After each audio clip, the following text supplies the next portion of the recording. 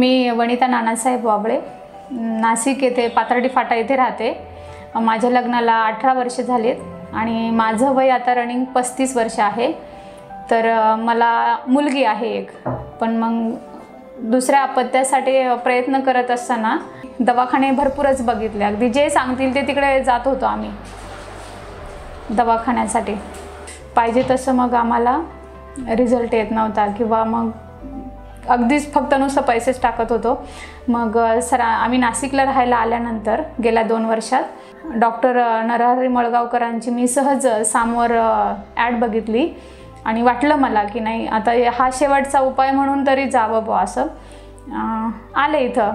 पण पहिल्याच भेटीत सरांनी म्हणजे त्यांच्या शब्दातच इतका विश्वास होता ना की मला वाटलं, कारण मी अगोदर इंदिरा IVFला एक IVF केलेलं आहे आणि तिथला एक्सपिरियन्स किंवा तिथला माझा आलेला सगळाच ओव्हरऑल अनुभव त्या तुलनेत मी सरांना पण बोलली आणि त्यावेळेस मला लगेच लक्षात आलं की नाही मी इथं कुठेतरी गुचललं आहे। जे शेवटचं पाऊल असेल ते माझं नक्कीच शेवटचं असेल आणि सक्सेसफुल असेल असं माझं मन सांगत होतं।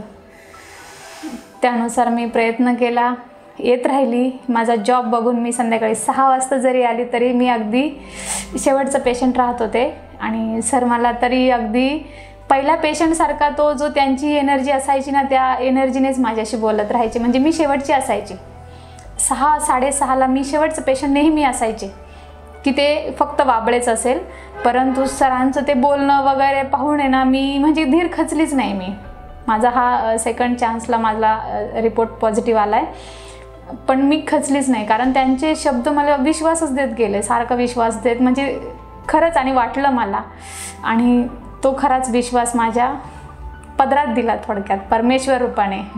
मी नानासाहेब किसनराव वाबळे, वय 42 वर्ष।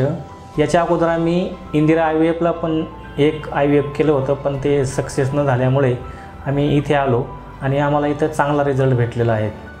त्याबद्दल आम्ही डॉक्टर नरहरी मळगावकर यांची खूप आभारी आहोत। खूप आभारी आहोत खरंच। आणि यांचा रिझल्ट पण खूप चांगला आहे आणि दुसऱ्या पेशंटनी पण इथे येऊन इथं साध्य करू शकतात। नाही नक्कीच आहे, कारण म्हणजे मी तर असं सांगेल की खरंच मी शेवटची आशा म्हणूनच आले होते, पण असं वाटायचं की फक्त जगात इतर लोकांशीच का अनुभव म्हणजे त्यांचा पॉझिटिव्ह येतो, माझ्याच नशिबात का असं होतंय।